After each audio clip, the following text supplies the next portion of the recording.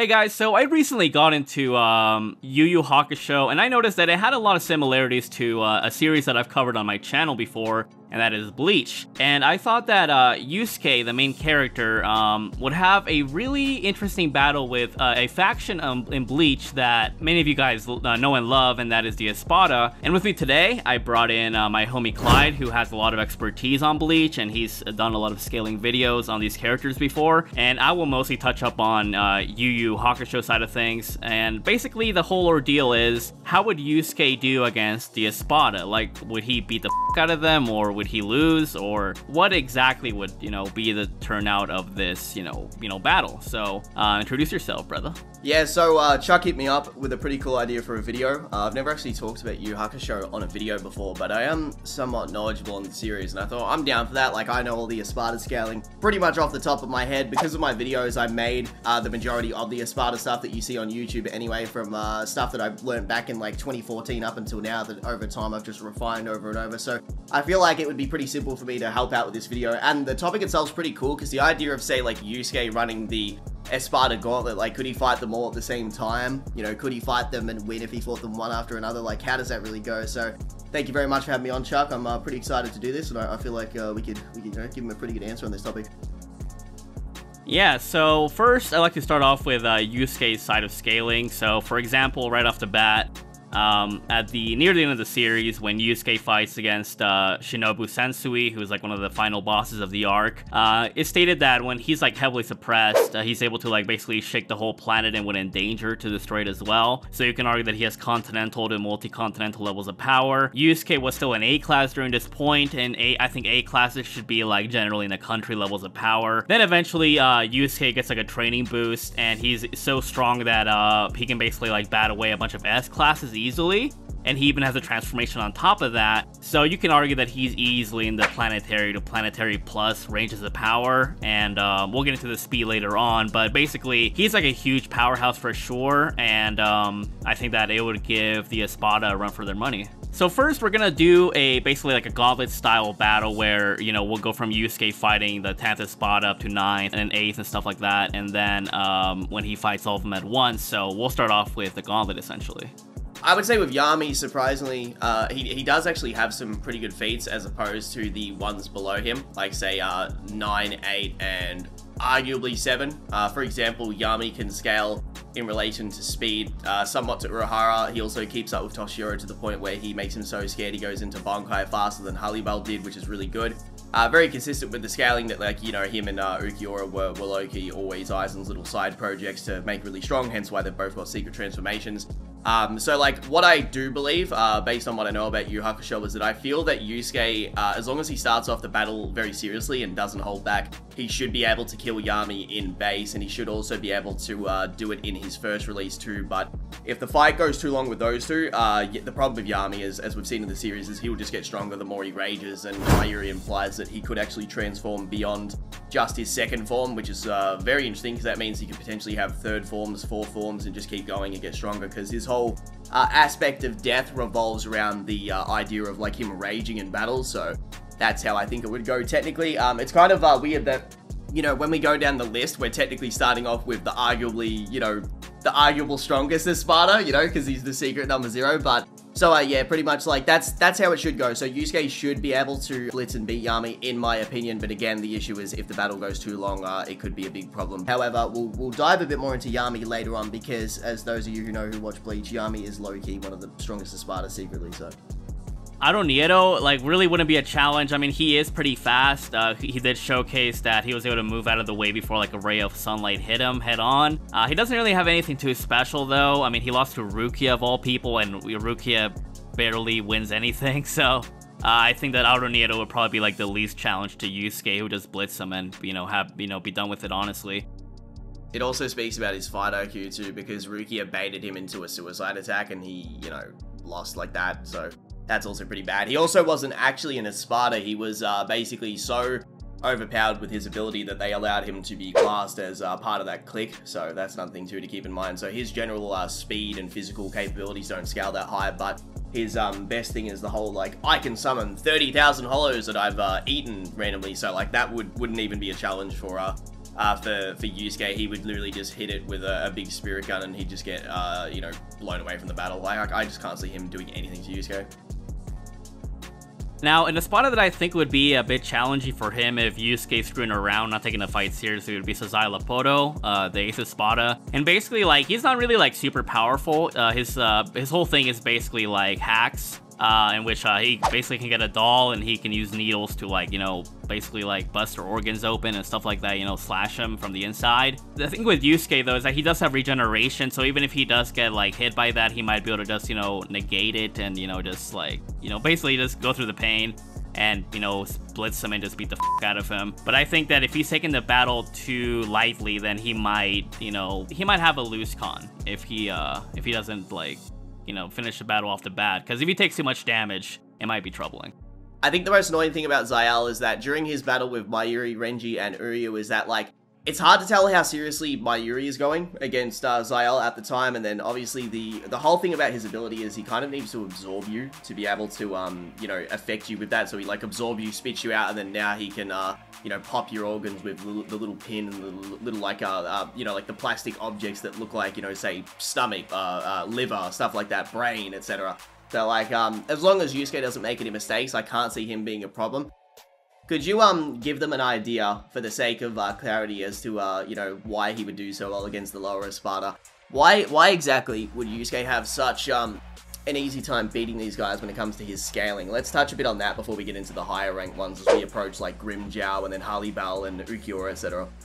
Yeah, so for example, in the speed department, we do have, like, a D-class Yusuke being able to, like, keep up with Hiei, who was able to dodge Yusuke's ray gun, which bounced off a mirror, and it behaved, and it was even stated to act like a ray of light. So you can argue that they have, like, FTL scaling right off the bat right then and there. And then obviously Yusuke goes for, like, C and B class and stuff like that. And once they get to B class, they're so strong that they can, like, basically wipe out a large portion of a stadium. Now, it might not seem that impressive, but I think that generally, like, B class should be within the mountain levels of power. You could even argue higher. And then, as I said, with the A class, it should be country level. And then S class, it can be continental to, like, planetary as well. So I think that Yusuke, he would have so much of a high Reiki or spiritual energy volume that you could argue that Sazai Lapoto couldn't even affect him to begin with. I generally agree with that too, because if you guys are familiar with Yu Yu Hakusho, a lot of the high tier characters, once they start getting into the, like, the demons and gods of, like, the different realms, like, those guys have some really ridiculous lore scaling, which scales directly to Yusuke because of the people that he fights throughout the series. And surprisingly, with Yu Yu Hakusho, a lot of the stuff like the FTL scaling was a little bit hard to find until Chuck did all the research recently. So I can say that when it comes to Bleach, with the lower Espada, from my perspective of analyzing the series, there are various ways to scale all of them to be casually FTL. Like, for example, any character that scales to a lieutenant or a Menos Grande, as an example, who also scale directly to the Kaha Negacion and lieutenants, because Rukia states that to deal with a Menos Grande, someone like a captain has to come and clean these guys up. Now, obviously, we know that it doesn't really take a captain to deal with something like a Menos, but in the series when the Visors appear in Karakura Town, one of the first things they do is they go and blitz all these Menos Grande with their holification on. So Kubo was trying to say, like, yo, these big dudes are kind of powerful, so it's very consistent in the series. Now, listen, if the Menos Grande scale to lieutenants, which easily scale below Ichigo, who also dodged the Negacion Light, which comes from the sky to rescue Aizen, Gin, and Tosen, that means that there is casual light speed scaling all the way back then in the series. Now, there are heaps of databook scans, which we're going to show on the screen right now. For example, Ganzenbein fires a light speed attack. It's stated in the data books that it's literally a roaring light dragon type cannon thing, and Chad dodges it at point blank range. Obviously, Chad doesn't scale near any of the strong characters in the series, like the Espada, because he actually just loses when he uses his strongest attack against Noyatora. He just takes it to the stomach, and he's just like, what was that? Like, it didn't even affect him. So, if you scale, you know, stuff like that, the Negacion, lots of light-related feats, like, for example, Ardenero, who isn't even truly an Espada in strength, as Chuck mentioned too, when it comes to him dodging the light coming through the other room.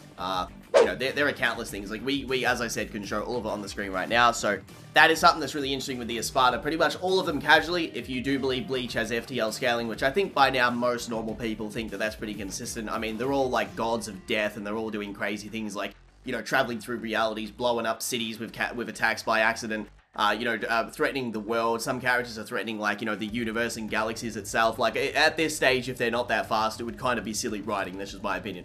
But that being said, as we approach Espada, like say Zomari or any other ones beyond that, how do you see him faring as the Yusuke representative?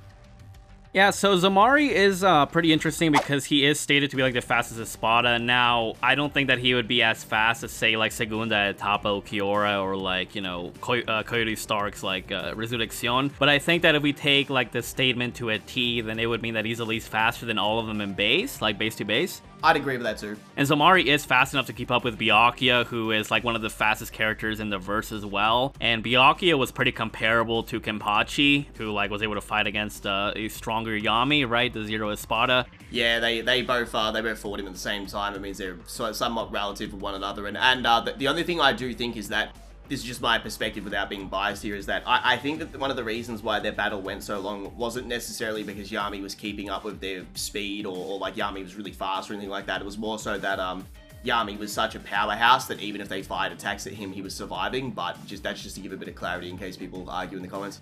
I do think, though, that if he's caught in the situation where he has, like, his guard down, he has, like, his, you know, Reiki levels down, and then Zomari uses, like, his eye ability, in which, you know, he can basically, like, target your limb and he can control it.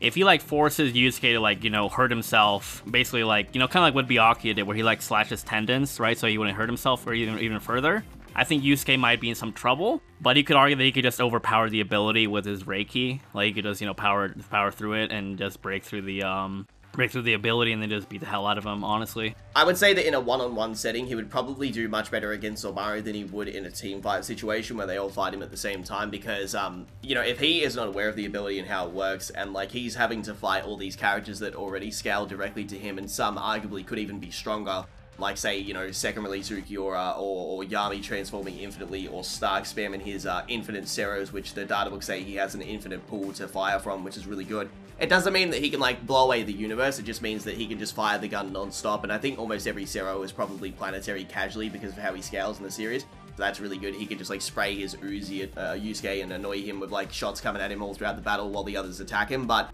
I feel like if Zomari, Zael, and Baragan are all existing in the fight and their abilities all can affect Yusuke while he has to fight, again, all these other characters that are already really strong, it's going to be pretty annoying for him, because if he gets hit with the eye abilities on his body, well, then he's screwed, because he has to deal with that while he's got someone like Ukiora who's going to zip across the battlefield with his lance and try and behead him instantly, or throw a nuclear bomb at him at any time.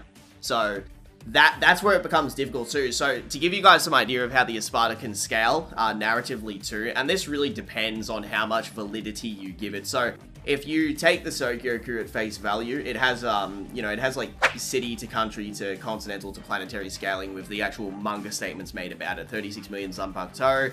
It's apparently like so strong they use it to execute the most heinous people, you know, in the Soul Society, or the most evil ever, and the only people it can't get rid of is people like Aizen because he's immortal. So if they scale to that, that's pretty good. The data books say it can literally overwhelm everything in existence with its power, which is a pretty good feat in itself too, and that's the one that I'm a bit more like careful with saying scales to the Espada. But if you want to use that too, I mean, there you go.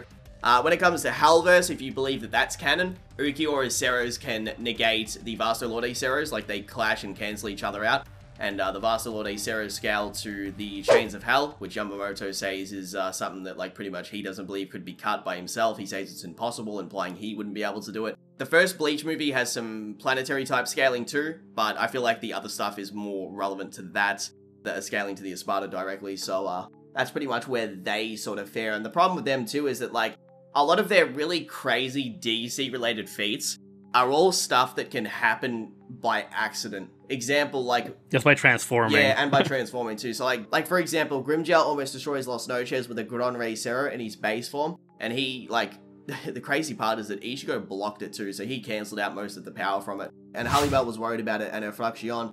But also along with that too, it's like, if you multiply those powers, right, based on transformations and higher ranked Espada, because obviously Ukiora and his base scales to release Grimmjow, it just gets higher and higher and higher and higher. There's also even arguments that the inside of Los Noches might actually be a pocket dimension, because it is so big on the inside that it's almost impossible for it to look that large, whereas on the outside you can see how large it is compared to Ukiora's Lanzador or Lampago exploding. So That sort of stuff's really interesting too. I think the data books even say that Aizen made an artificial sun for the inside of it, so it's just more evidence to say that the inside could be huge. And then obviously the fact that Aizen told him, yo, don't release below the canopy of Los Noches or use Grand Ray Ceros means that, yeah, they scale directly to be able to destroying another pocket dimension. Obviously, you know, Ichigo does casual stuff like this in the Fullbring arc where he just like releases Bankai and blows open Yukio's entire pocket dimension, which recreates the whole world. Some of the Espada, like say, you know, second form Yami and Ukyo in his second release, and then Stark. It's possible that they could have decent battles with that Ichigo. He would beat them because of how he scales to Yuha, but it's sort of just to give you guys an idea of the realm of power that they're in, because they are still ridiculously strong even with the time skip. So that should give you guys a pretty good off the dome idea of how they scale. And the thing with the Espada too, when they transform, they get multipliers in speed by a magnitude of 10 to 100 times. So if you say take Ukiura going second release, that's 100 times base. Yami's the same, so bada bing, bada boom. That's pretty much how the Espada scale. Yeah, and just to add on to what you said, Las Noches is so big that even though Ichigo and Uryu and the others were like walking, I mean, they were running for like hours, it still seemed like the same distance. Like they were like, is this really this big, you know? So you can even argue that Las Noches is even larger than Serite, which is stated by Aizen. I mean, you can argue that Aizen was lying, right? But it is said by Aizen that the Sokyoku can wipe out the Serite, and obviously like base Ichigo blocked it, and then Ichigo was getting like cucked by Grimmjow, like not even serious, right? So you can easily get them to like city level, like bare minimum, right? They should be country level, I think, at that like middle stage of the series for sure. The statement too in the note by Aizen, no one disputes it too.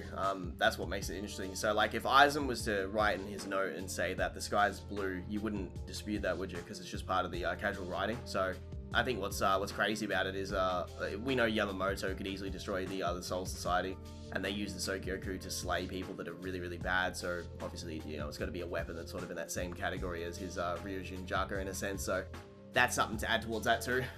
And also to back up what you said about how large Los Noches is on the outside, Nell makes a statement that it can take like 3 days just to get to one of the entrances. Like just think about that. That like to literally walk around this thing takes 3 days. Imagine if you walked around a sports stadium, but someone told you it would take you 3 days to get to the other side. Yeah, so I think that Noitora, like, because of his close range of, like, fighting style, like, I think that Yusuke would just, like, you know, blitz him and would just, like, overwhelm him with his ray gun, which he can spam a lot. So I think that, like, you know, the thing with Yusuke is that when he fought against Yomi, he was able to fire his ray gun, like, so many times without, like, being exhausted. And as I said, they have insane stamina. For example, Yusuke was able to like stay in one position for like 12 hours. He's even been able to run for like several days straight without stopping. So I think that even if like Noitora tries to like, you know, steel man and just like, you know, be like, oh, like I can't be cut through anything, I can't be hurt by anything, right? Even if like you want to wank his Hierro and say that it's so strong that Yusuke's normal attacks can't do anything, like I think that, you know, due to his spam, he would just like wear him down and then just kill him pretty easily. Yeah, I pretty much agree with that too, what Chuck said. And if anybody thinks that I'm being biased, well, Yusuke should also do the same thing to Grimmjow. And a lot of you guys know Grimmjow's my favorite character in Bleach. But, so if we do give Yusuke some legitimate scaling and he does scale directly to someone like Ryzen, or he even has a portion of his power, that really does help him in the battle. And I feel like just the way that he fights and the way he operates is like, well, if he's going to have, you know, a good battle with anybody, it's going to be the ones like Grimmjow and Noitora and maybe Harleybell, because they don't have hacks abilities like the ones further up the list. Yeah, and then I think with Haribel, I mean, the same thing basically. I think that he would be able to like overwhelm her and blitz her.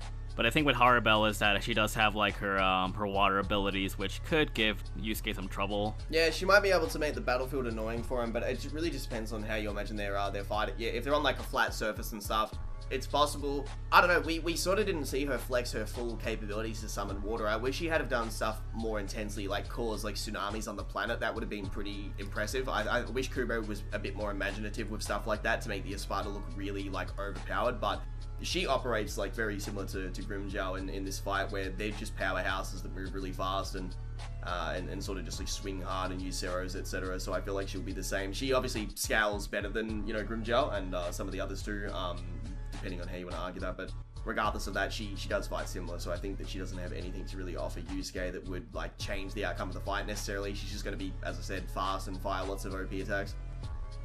Yeah, so before we move into, I think, like, the strongest one in all, like, overall of the Espada, I think it'll be Okiura, right? I think before we move into him, I'd like to cover like Baragon and Stark, because I think like they're probably like gonna be the most challenging, because Baragon, his hacks ability is basically that he can rot away like attacks, right? And the only way that he was really able to be defeated was through his own power, right? Which is stupid. I don't know why he wouldn't be able to counter his own ability. Yeah, or turn it off for that matter too, is what you think, right? Like if the hand got put into his body and just like, you'd think, like, can't he just turn his, whatever, it's fine, but he does have a pretty cool ability too, in his base form, where it isn't just the ability to age people. He can like, if Yusuke is faster than Baragon in the fight and they fight at close range, Baragon can slow down his attacks so that it won't be able to hit him, which is really good, so he can just avoid it, move out the way. If he even taps Yusuke's shoulder, he can age his entire arm so it becomes like an old man's arm instantly. Also, the Respira itself, like if it spreads across the battlefield and touches Yusuke, if Yusuke has higher, like, you know, like his like sort of spirit energy or spiritual pressure equivalent, if it's higher, he could negate it, but if it does actually affect him, it could burn away his whole body and he'll just get aged into non-existence. Yeah, I think if Yusuke like has his guard down and he's not at full power, and then it could affect him probably. But the thing is with Yusuke as well is that he doesn't just have Reiki or Yoki, which is like the demonic energy equivalent, but he also has something that's like completely separate from it, which is said by Koenma, who's like basically like the leader or like the ruler of the spiritual realm. He says that Yusuke obtains like this form of energy which is not like Reiki, Yoki, or Seiko Ki, which is kind of like God Ki in a way. The thing with Seiko Ki is that it is basically like so transcendent that Shinobu Sensui states that even if Yusuke had like a higher Reiki amount, it wouldn't matter because the Seiko Ki quality was just so much better. Arguably, even if, let's say, Yusuke had like a lower like Reiki amount or something like that, his energy type would be like so much better quality that you could argue that Baragon's Respira wouldn't even work on him, I guess it'd be kind of like equivalent to like transcendent energy in a way. Yeah, and I generally agree with that too, is that if he can counteract it with like some higher energy source, the data books state that it is actually possible to overpower the Respira, so that's something that does need to be kept in mind. But if you want to like use some hypothetical like prime Baragon with Wank, like maybe he beats Yusuke, but that is generally how it should go. But judging by the stuff that I know about Yusuke and how underrated he is though, he should be fine to be able to overpower. I mean, that's really up to you if you want to make the call on that, Chuck. I'll go with your opinion on that. Yeah, I think that he should be able to overpower it for sure. But if he's caught off guard, then I think he'll be in some trouble. But the thing is, like, even if he does get like an arm rot away or something like that, like he has been able to fight even with like broken bones and stuff like that. So I think then he can even regenerate. So you can even argue that he could just bypass it in some way. I wonder if he would know to remove his arm. Because remember, Soifon had to have Omaida cut her arm off instantly. I don't know if he would go that far, but I mean, yeah, I don't know. That's something to keep in mind. Yeah, and we can touch up on Stark, I guess. Yeah, because I think Stark would be pretty challenging due to his like infinite settle or you know, basically like really high settle like spam ability that he has. Yeah, that's something that is going to be kind of annoying for so if they're in a team fight, Stark's going to be very is going to be very useful, because in the data books it states that he kind of has the ability to just fire infinite Ceros. I touched on this before. It doesn't necessarily mean he's universal or anything like that, because some people they misinterpret statements like these and they say like, well, I mean, if I have infinite bullets and a submachine gun, that makes me universal. It's like, come on, bro. It means that if you could spend like a whole week shooting down a building with an SMG, you know what I mean? Like, it doesn't mean that you're universal. So we know that his Ceros are like, you know, they're like planetary type Ceros and beyond, even higher with, you know, some of the other statements. But that being said, he can spray those at Yusuke like a Uzi throughout the battle, which is very handy. So if they're in a team fight, you've got Stark spamming Ceros, you've got all the other characters spamming attacks, all these hacks abilities. So that's where he would be the most useful, but I'd say he'd probably have a lot of trouble with Stark depending on how you scale Stark,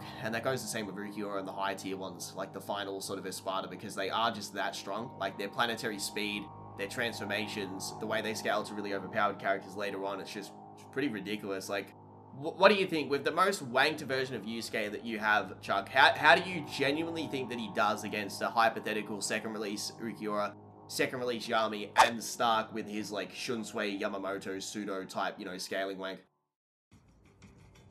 Yeah, so as I said, Yusuke, like when he fought against like Yomi and like Shinobu, like he found it pretty difficult. But like, I think one of his better showings is when he's fighting against Suzaku, because Suzaku has like bunch of clones, and although Yusuke was like overwhelmed, he was able to dodge most of their attacks. Like I think out of the 6 attacks that they fired at him, he dodged like 5 of them. So I think he does have the capability to like dodge a lot of their attacks. But if he's fighting like more than 6 people at once, especially that are, you know, like relative to each other in some way, I think you'll find it really difficult, especially when they have their hacks on top of it. I think that if he's fighting like Ukiura or Stark individually, like he's got him, but if they're all fighting him, like if they're all spamming Setos at him, and then like, you know, Somari uses like his eye ability like you mentioned earlier, or Sazailapoto makes like a doll of him, and then, you know, of course his organs, then I think that Yusuke would be in trouble. However, I think that, as I said, because of Yusuke's, like, transcendent-esque energy ability that he has, he could, like, just, you know, negate all of it. The thing is, too, though, that Yomi, he did have, like, just a normal Yoki, but he had a higher amount, and he was able to overpower this Yusuke, even though he had, like, a better quality type of energy. I guess you can think of it kind of like in Dragon Ball, how like even though, you know, Vegeta had like normal ki, he was still able to overpower Beerus, who had like God ki, right? Now I'm not saying that Vegeta really like was able to fight Beerus, but that moment anyways, he was able to overpower him, right? Catch him by surprise. So, like, some people have this misconception that, like, you know, if you've got God Ki, like, any attack from anyone in the verse that doesn't have it means that you're screwed. But if you had, like, this Vegeta that spent 1,000 years in the hyperbolic time chamber, and he never had God Ki, he could get to a stage where he could whoop someone's ass with God Ki. That's how the series works. You proved that with the whole Topo tournament of PowerPoint to me earlier. So, like, I understand what Chuck's saying in that sense, too. Like, I would generally agree with that sort of analogy from Dragon Ball to using this fight, that it should work pretty well. Yeah, so also another thing too is that Yusuke does have his transformation. So let's say at one point like they all like overwhelm him, right? They use his hacks on him. I think that he could break out of it through like just transforming, and then he could blitz all of them. The thing is too that he doesn't really fight like how he normally fights, because he's under like Raizen's control, and it is unclear if he can even use the form anymore after Raizen died. Spoiler alert. But like basically after he dies, he never showcases this form again, so you could argue that he doesn't even have it anymore. But I think that if he does have it for the sake of the battle, I think that he would be able to like overpower most of their abilities and then kill most of them. But the thing is, his form doesn't even last that long, so I think that like worst case scenario is that he's able to like break through their abilities and then kill some of them, and then like he would probably just like have to fight normally, and then he might be out of energy by that point. Do you have an idea of like where the transformation would multiply Yusuke by, to give the audience sort of an idea?